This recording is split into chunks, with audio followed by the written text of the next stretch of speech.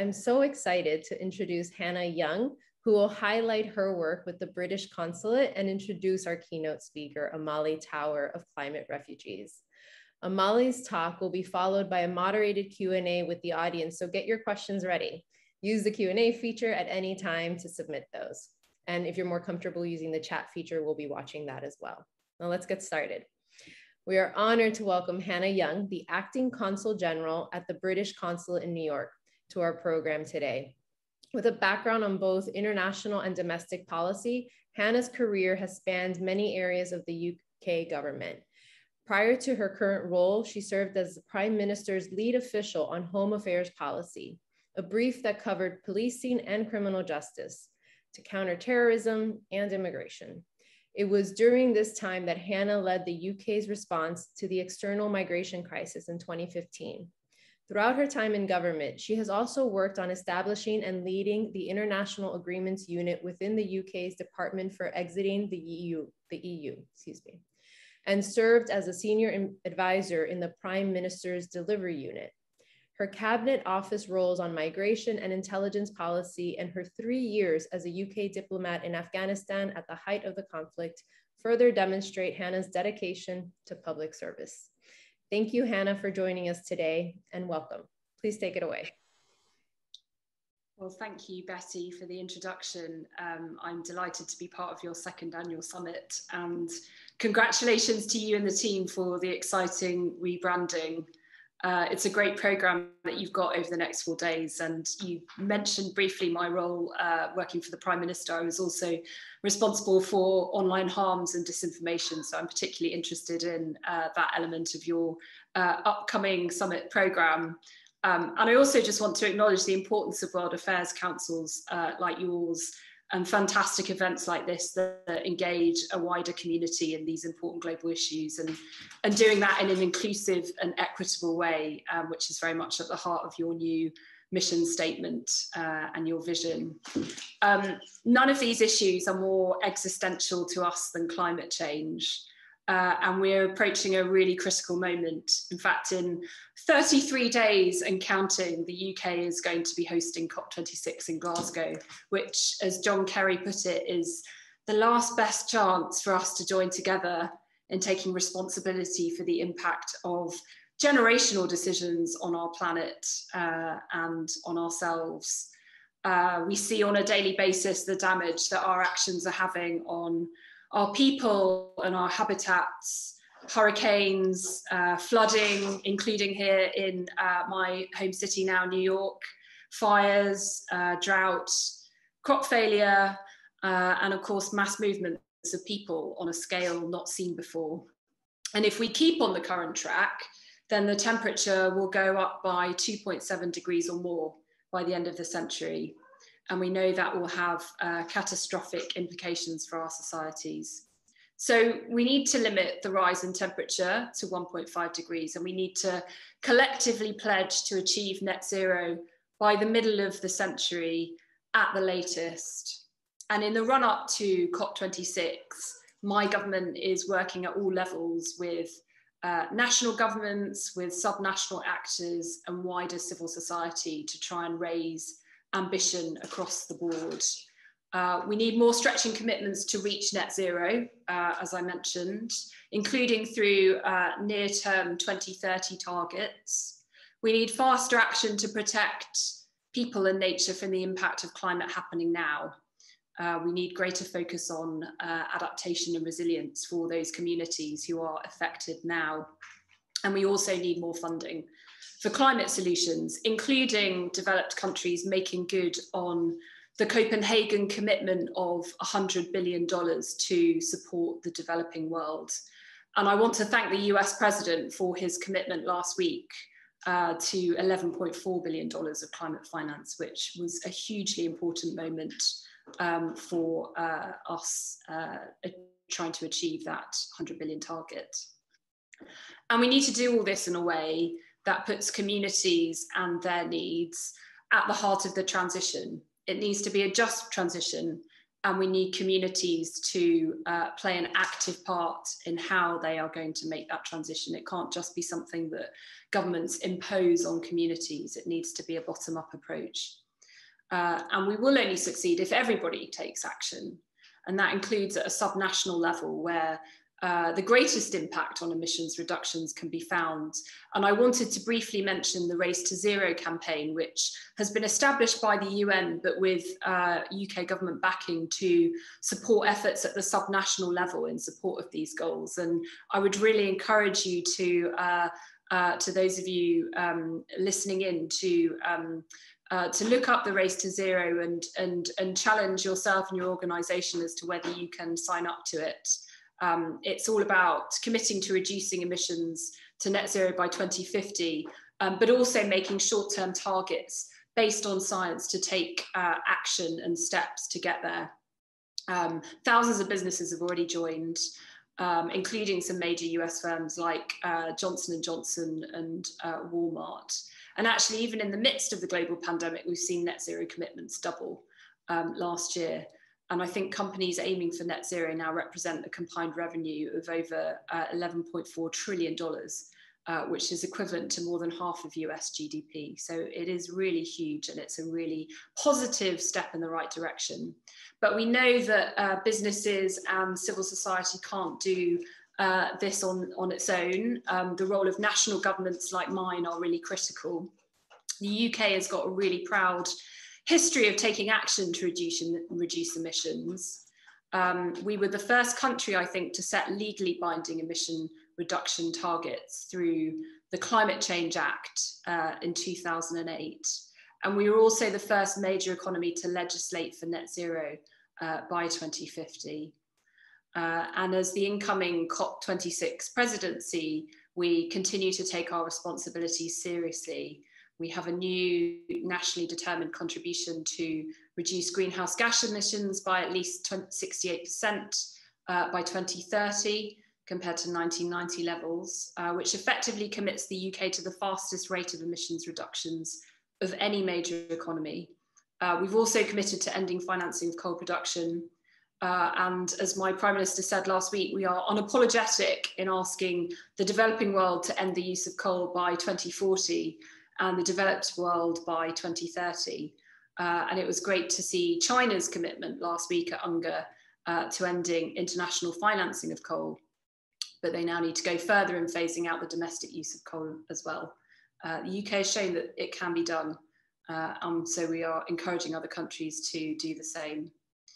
And our Prime Minister last year published the 10-point plan for a green industrial revolution, which is a series of very tangible commitments across the climate spectrum that we believe strengthen our ability to deliver on our overarching pledges, and also position the UK as a leader in some of the cutting edge technology required to invest in green solutions such as offshore wind and zero emission vehicles.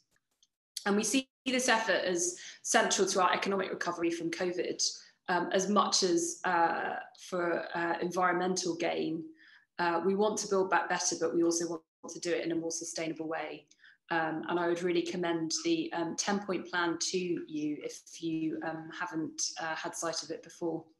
Please do get in touch with the consulate if you want to talk more about our efforts, or if you'd like to know more about COP. And please do sign up to Race to Zero if you haven't already done so. It now gives me great pleasure to introduce Amali Tower, the founder and executive director for Climate Refugees, a human rights organisation that calls for the protection and rights of those displaced by climate change. Amali has extensive experience in promoting the rights and protections of refugees and forcibly displaced persons in a variety of contexts, including in refugee resettlement, protection, evaluation and research with the UN Refugee Agency in Kenya and Jordan on the Syria response, through various NGOs throughout Africa, Asia, the Middle East and the US, and also with the US Department of State oversees US refugee admissions program. Amali is frequently consulted for her expertise in the human rights and humanitarian fields. And most recently, this has included the Afghanistan evacuation response and the human rights campaign work in immigration detention policy, where she's written successful legislation to prevent detention expansion. In addition to her years of experience, Amali holds a Master's of International Affairs focused on human rights from Columbia's School of International and Public Affairs. She also has a Bachelor of Arts in International Development Studies from the University of California and an International Diploma in Humanitarian Assistance from Fordham University. I'm honoured to be introducing Amali as today's keynote speaker. Welcome to you, and let me hand over now. Hello. It's wonderful to be with you all. Thank you, Hannah, for that lovely introduction. It's very kind. My heartfelt thanks to the World Affairs Council of Pittsburgh, to Betty Cruz, Olivia, Kara, and the whole team. This is really a very kind and generous invitation to be with you all here today. I want to especially also thank Miguel for grounding us all in the important things that we've maybe all long forgotten, but hopefully not lost. Thank you to all of you for being here today on this afternoon and taking an interest in this very important topic of climate displacement and migration. So let me begin by saying, what can I say about climate change and migration? Let me say at the right at the start that it is undeniable that climate change is driving displacement. There are now 82.4 million forcibly displaced people around the world. Around 40.5 million new internal displacements were recorded at the end of last year. And that's the highest figure in 10 years. Disasters triggered over 3 times more displacements than conflict and violence did. Now, this despite the COVID-19 pandemic when movements were restricted. You know, that would mean the movement restrictions on people, but also the restrictions imagined to collect that data. So we're probably underreporting. 90% of today's refugees come from countries that are most vulnerable and least ready to adapt to climate change. Many of the countries most vulnerable to climate change also host refugees and internally displaced persons. This week, the UN Refugee Agency said it is preparing for worst case scenarios, given the unlikelihood of countries meeting their global climate targets. So take Afghanistan, for example, a country very much in the news, a country at high risk to disasters, always has been, where almost all of its 34 provinces have been struck by a disaster in the past 30 years. Nearly half of Afghanistan is food insecure today. 4 provinces facing emergency levels of food insecurity. Afghanistan has been food insecure even before the Taliban takeover, with 40% of crops and livestock devastated by years of drought driven by climate change. Madagascar, this is a country that's never been in conflict, is facing unprecedented levels of food insecurity, some of which are at category 5, classified as catastrophic by the WFP, that's the World Food Program, which the WFP says is only due to climate change. Now, Madagascar's global share of CO2, greenhouse gas emissions, is 0.01%. Global share in its entirety. It's important that I set the stage for our conversation with that picture, with just a small little glimpse, but also to reframe a few narratives. Climate migrants are not protected under international refugee law. Climate migrants are those who are forced to leave their home due to climate stressors, and these may be disasters or slow onset climate changes like drought, environmental degradation, rainfall variability. Climate displacement is another term you've probably heard quite a bit of, and this refers to those displaced in the context of disasters or sudden weather-related events. Now, I want to say though, make no mistake that both migration and displacement in this context are examples of forced movements. Climate change disproportionately impacts the world's most vulnerable, marginalized, and impoverished communities.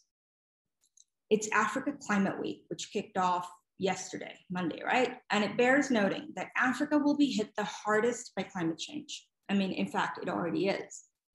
Now, this is even though the whole continent of 54 countries have a combined greenhouse and CO2 emissions of less than 4%. Imagine that, 54 countries, okay? And they are going to be ravaged the worst, and in fact, already are.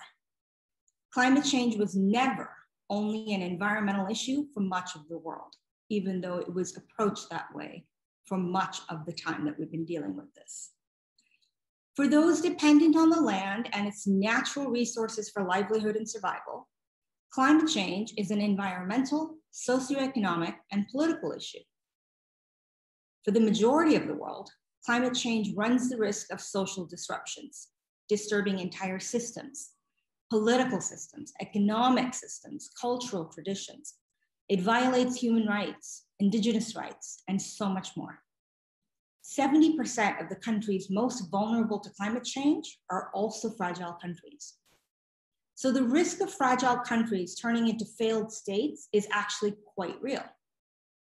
Given the right set of circumstances, where institutions are weak, where countries are probably post-conflict, where there's poor leadership, where there's a dim human rights record, where there are oppressed people, the threat of conflict then runs quite high in climate vulnerable contexts.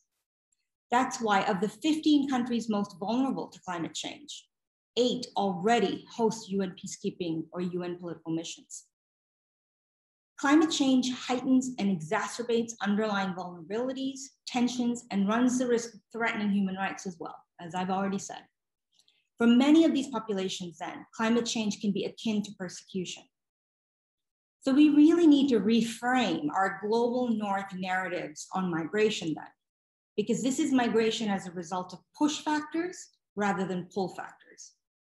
The vulnerable are likely to be forced to migrate in order to survive, contrary to Western nations' long-held beliefs that these are, quote, economic migrants, a term, by the way, that does not exist in international law. Economic migrants are usually classified as people who are in search of better opportunities. I would challenge you to think about what I've just already presented as anything falling within the confines of better opportunities. The most vulnerable of the vulnerable are likely to be trapped, for it costs quite a bit of money to migrate. Most migration and displacement will be largely internal, that is within the confines of one's own country. But make no mistake, this by no means minimizes these forcibly displaced populations' needs for international protection. Some small numbers may move across borders, but it will follow the same patterns as now, which is movement to bordering countries. So contrary to global north notions of, quote, mass migration, this is really not a threat to Western borders. On the contrary, it's the inaction of global north nations that are further straining already developing countries, pushing them back even further into poverty and worse. Realize that development gains are now being pushed back due to climate change-driven losses. No one knows how many climate migrants there will be. There are projections, but even the recent World Bank report was based on internal climate migration, based on 3 scenarios showcasing what can happen with international action at various levels. It is less about projections and more about protections. And by that, I mean, we must concern ourselves with the lack of protections that underpin human security. We can't see people moving as a security threat. To understand the impacts of climate change on forced migration is to act on the basis of protection principles and humanitarian response, instead of the current security response you're seeing the world over. And you saw at the US southern border just last week.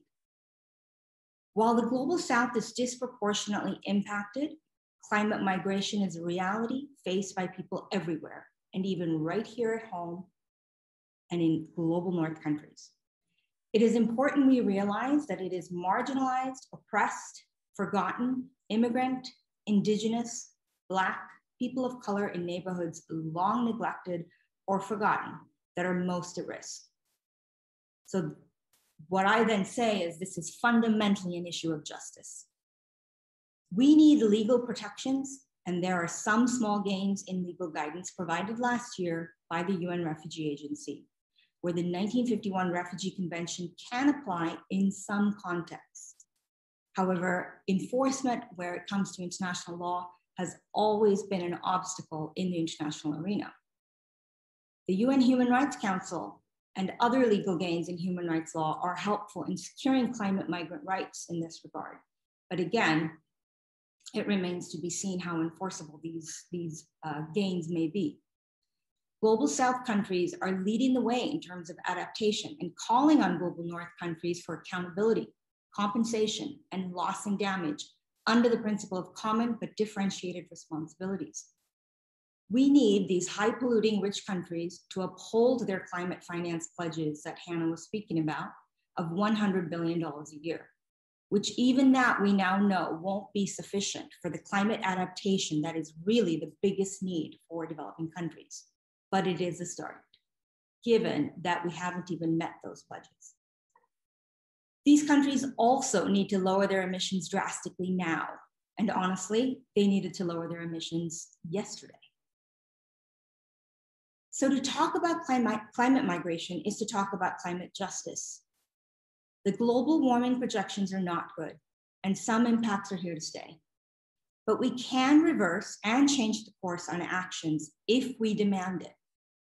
So I like to say that we need everyone to become an activist, not just a climate activist, but an activist, a human rights activist, a people's activist, because this will take a concerted movement that demands action of our leaders to save the planet and its people. I thank you for your time, and I really look forward to a robust conversation. Thank you, Amali. Terrific. That was incredibly moving and so informative. Before we get into our conversation, I want to remind everyone in the audience to please submit your questions for Amali in the Q&A feature at the bottom of your screen, or use the chat if you're more comfortable with that. But I'll go ahead and get us started.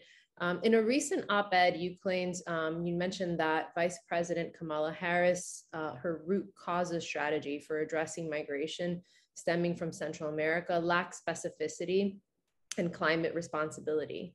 Can you share more on what are some of the core pieces missing from this strategy that you believe are integral to addressing the issue of climate migration? Yes, sure, be happy to. Vice President Kamala Harris, as did the Biden administration, we all had a lot of high hopes for addressing climate change as a driver that's forcing populations across borders. And with respect to Central America, in fact, Vice President Harris did actually say that climate change was certainly one of the drivers. However, when the root causes came out, you saw, quite frankly, more of the same. More of what we've already seen in terms of development strategies that have already been tried in Central America. So I'll put it to you this way. The primary people that are coming to the US southern border are indigenous subsistence farmers from the Central America Dry Corridor. This is a region from Chiapas, Mexico, all the way to, is it parts of Panama? I'm forgetting now. There are many articles and podcasts, you can hear me talk about this, but is a vast region, and in fact is the expanse and the economic backbone of Central America. There has been several droughts and several consecutive years of drought, and the latest one has been 6+ years. There's climate change and there's climate variability happening here. This is also a region where there has been historic oppression of indigenous populations. There is concurrently a lot of nationally supported development projects ongoing that requires really, frankly, exploitation of the land grab from subsistence farmers, from indigenous communities who are a human rights oppressed community. This is, going back now several decades, if not hundreds of years. So there's an underlying human rights condition as well that needs to be part of those root causes. The root causes strategy that Vice President Harris put out does not even have the word dry corridor in it. There is no mention in terms of solutions and response to talking to indigenous communities, to talking to women. Women are always and often the real sort of heroes who find the resilient solutions to help their families survive. Women are who find innovative ways to deal with situations like livelihood loss and crop loss. There's just a host of things that are practical solutions that, we've offered in consultations. The humanitarian development community, anybody has written about extensively, none of which was there. A lot of it was tried and true policies we've seen before that, quite frankly, never trickled down to the people most in need. And I'll say one more thing. We have to think about what is our goal and aim. If the goal and aim of a root cause strategy is to stop migration from coming to the United States, then you have to wonder root causes, addressing whose root causes and for whom. So I'm always a little bit skeptical anyway of root cause strategies, because if they're based on principles that say we only want to stop migration, then you're really not addressing any root causes at all. Great. One of the comments that we have in the chat is pulls into question how partisan this topic can be, risking even the political future for certain candidates, depending on their position. You talk about being an activist, right? Raising awareness around the imperative here and the timeliness, the urgency around it. What are your reactions on how to rally, support, informed decision-making that isn't partisan? Mm-hmm. Well, to be frank, if the partisanship comes down to disputes over science as to whether climate change is happening, that's a difficult one for me to even really want to even talk about anymore, because there's just such a need in the world that we're all stretched incredibly thin. So you have to pick your battles. That's a reality. I can give you a very political response here, Betty, but I work about 100 hours a week, and I just have to decide what are the things I can spend my time on. And if you can't convince someone to care about something that because they just don't believe in the data or the science, then what I find often happens is people are moved when it strikes them, when it hits close to them. And that's perfectly fine. That's disappointing, but they will eventually come around to having a similar need, because this is what I like to say is climate change affects us all, but it does not affect us all equally, because we did not all begin at the same starting point. And people who see this as a partisan issue, I think, fail to recognize that the world was never equal to begin with. Yeah, that's a really important point also on the power of, right, how do we humanize? Mm-hmm.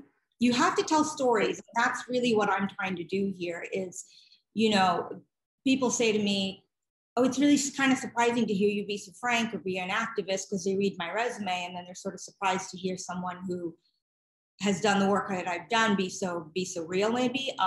But these are real situations going on in the world, and we have to represent what's happening to people. And we have to tell those stories, because by informing, we become empowered, and that's how you build a movement and, more importantly, sustain one. Excellent. Salimul Haq, the director of the International Center for Climate Change and Development in Bangladesh, has been critical of the clear difference in news coverage. Speaking of storytelling and what gets amplified, he's been critical of the difference in news coverage between the global South and the global North on climate migration. Do you see this disparity in coverage changing anytime soon? And why do you believe the disparity exists in the first place? You've already spoken a bit to this, but if you would like to elaborate. Yes, Salimul is, I think, very right. In fact, he'll be speaking on a panel I'm hosting on October 7th. He is an incredible leader and activist himself, and a scientist and a professor. I think the disparity is evident in the fact that we care about things. Well, I mean, we have to be honest. We have to be honest about the fact that those who control the strings tell the stories. And that is the way the world has always worked. Luckily for us, there's a population of young people who are saying, I don't accept that. I welcome that so fully. My concern is that, will it be sustained? And that's why I speak about movements and the need to continue to tell stories and build empowerment, which informs actions, because that's how you sustain that. How do we build stories from and tell and change things is by bringing stories that we haven't heard, you know. And by the way, it's not because they're down here, it's because they've been oppressed to be down here, right? It's not a polarity of like it's less important. Someone determined that it was less important. So, you know, it goes back to why I said climate change was never an environmental issue. It's the people in power who deemed it such, and to our detriment, to all of our collective human detriment. Because, you know, a long, long time ago, civil rights era leaders fought for environmental racism and environmental justice to be part of the climate change movement, actually global warming back then. And a decision was made by big greens to that maybe the political capital to focus on racism and more of the social justice issues was not capital they could use while trying to actually ask for lower emissions. Here we are, we're finally talking about environmental justice, and yet we know that we never actually succeeded lowering emissions anyway. So, you know, it's a very good example of, by suppressing one narrative to try and, you know, elevate another, everybody lost. Right, we have to see also the intersection between so many of these topics. They're not to be treated in isolation. So thanks for showing that thread there. We have a question from the audience on what can we do as individuals to make more people aware of climate change so that we can take action? What can we do as individuals? Well, I think everybody can, but what I mean by everybody can be an activist is, you know, make this a part of your daily communication. You know, it's not just you're going to recycle or you're going to be a more reflective consumer. You need to do that as well. And by that, I do mean being very reflective of the corporations that you support, the banks you support, you know, the role of capitalism in all this. There's a lot of research and study one needs to take up. This isn't easy. The information won't just come right at you, but it's out there. And for anybody who says, you know, that information isn't readily available, I often say, yes, our media is quite controlled by a few corporations. This is true. And so therefore we don't necessarily see a lot of these stories. But I often say, this is a computer you're walking around with, change the algorithm. Just Google something and you'll change that algorithm. So you do control what you might actually start seeing more of. So there is a lot of like individual control. And then speak about it, share about it, tell your neighbor, tell your friend, tell your colleagues at school, tweet it. You know, it begins as simply as that. And then you'll be amazed at how you will find a bridge to a community that you can actually be a part of and take actions with, go and learn from, actually maybe be someone who can be vocal about things, be supportive, take up a cause, take up an action, and help civil society, community-run organizations. You'd be shocked to learn that I founded this work now almost 7 years ago, and there is no global governance framework that supports this, which means that philanthropy takes its cues from global governance frameworks, which means this work is completely unfunded. And yet here we are, you know? And so there's a lot of people like me. I'm not a rarity. So the need is great. And there are so many ways that you can get involved. So just being here today is a good first step. Excellent. NATO has identified climate change as a destabilizing force for countries, which you have noted is accurate. And NATO has gone on to characterize migration and displacement as part of that instability, which you've also noted as an issue. Can you tell us why it is important to be specific about what aspect of climate change is actually the destabilizing force?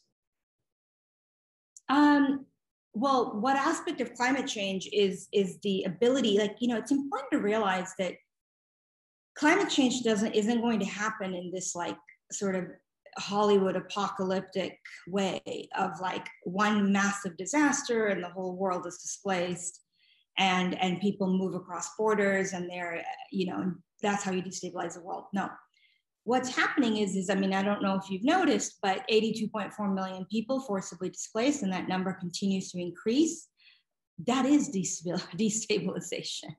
The fact that you have more and more closed borders, that countries who are parties to the 1951 Refugee Convention aren't even abiding by those commitments, puts us in a very precarious situation, right?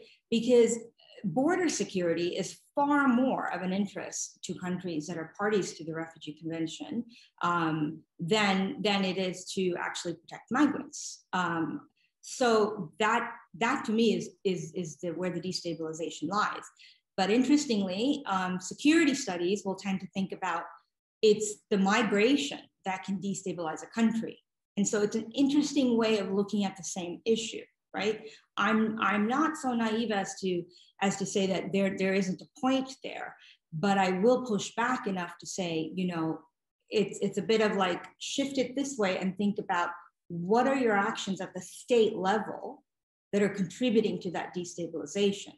Because by continuing with this policy of fear of migration, fear of people moving, and therefore this hardline security response of closed borders, even though we're fully aware that people are on the move, that we can be predictive and we can plan for safe pathways, even though we have all that information as governments and we choose not to act on it in a cooperative fashion, that's what's creating the destabilization.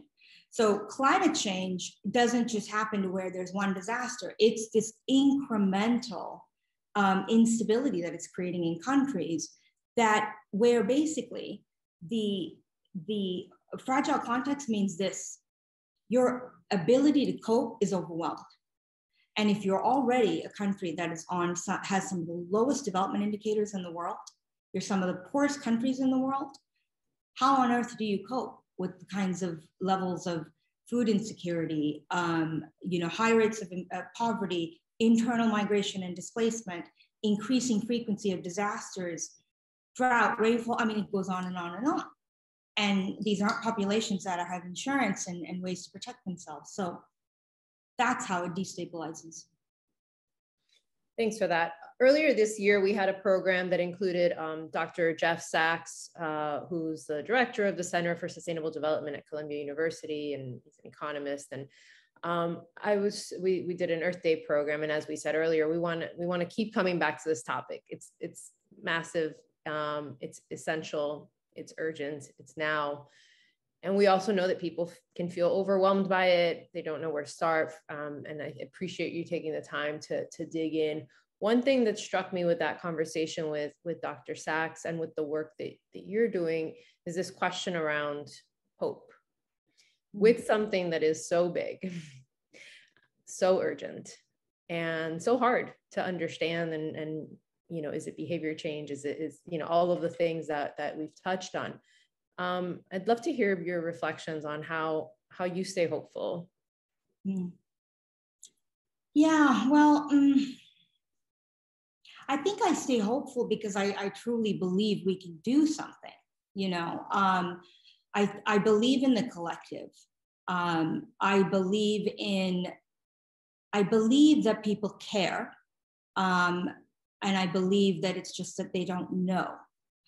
And it's the fact that you don't know that makes you feel so overwhelmed by the enormity of the problem, that you then just kind of want to put the blanket over your head and just go, oh, the hell with it. Like, I can't even begin to like put my arms around it. I think then that also brings about this someone else will handle it kind of thing. Mm-hmm. And I think conversations like this is what is needed so that people can actually feel something very tangible.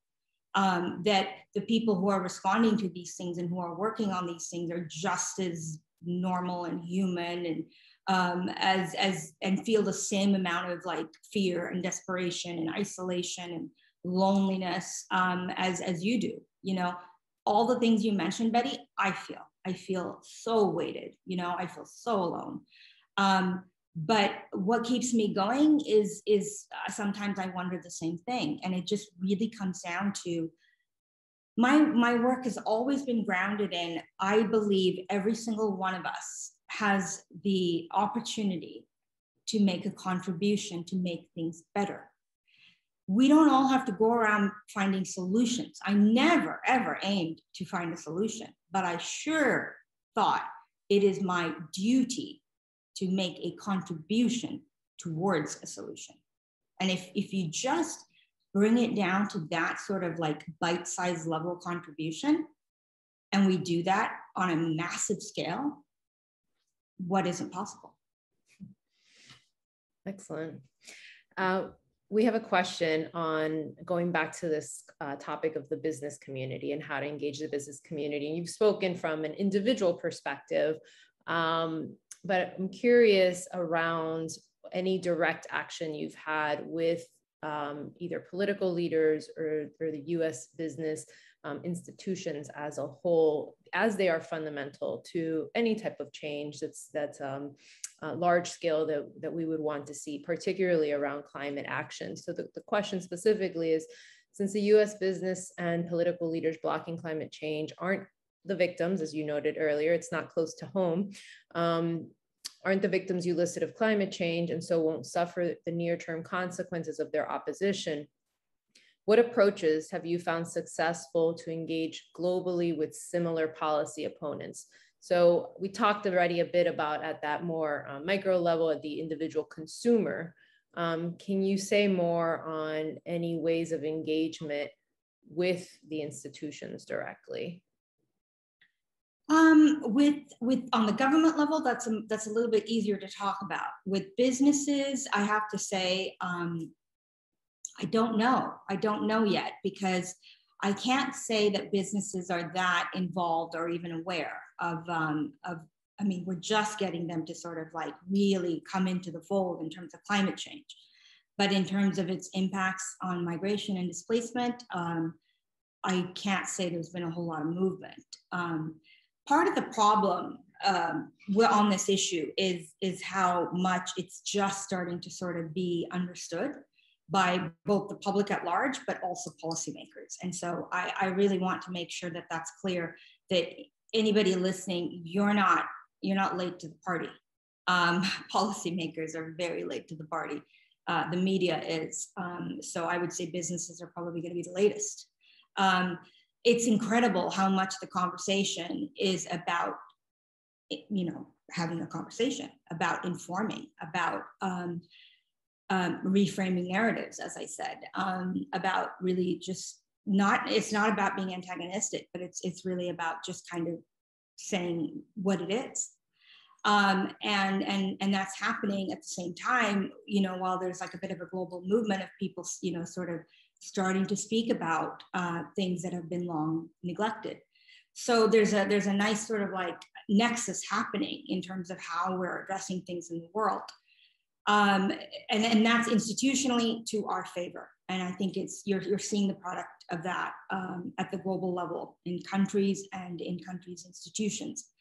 We have a long way to go, but the fact that loss and damage, which is to say the losses and the damage that climate change has caused, which is part, a conversation that has come out of the UNFCCC, the United Nations Framework Convention on Climate Change.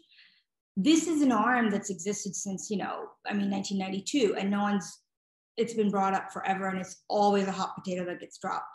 This is the first time really that you're gaining traction on that, and you're getting countries who have actually gone to the UN Security Council, where the UN Security Council would never, entertain conversations about adaptation, loss and damage, migration and displacement, about climate change, because these are not things that would normally fall under the purview of international peace and security.